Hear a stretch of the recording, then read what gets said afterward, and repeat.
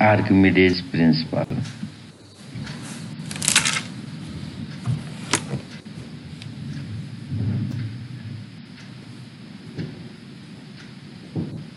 When any objects are kept in liquid, then apply thrust equal to its weight or body exert thrust on the liquid surface. The resultant force applied by liquid in opposite direction of the thrust is called upthrust, or liquid give upthrust, a resultant push on object in opposite direction of thrust.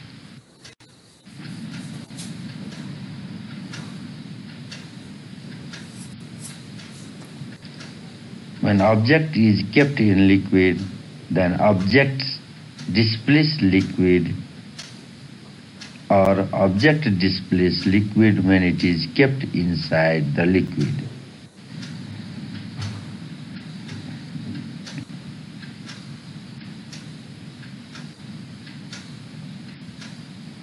Therefore, upthrust acted on the body is equal to the liquid displaced by it, which is called Archimedes principle.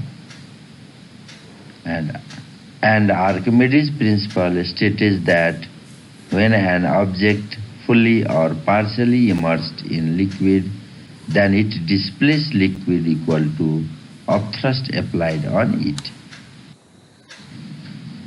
Let us consider an object has a weight in air W1,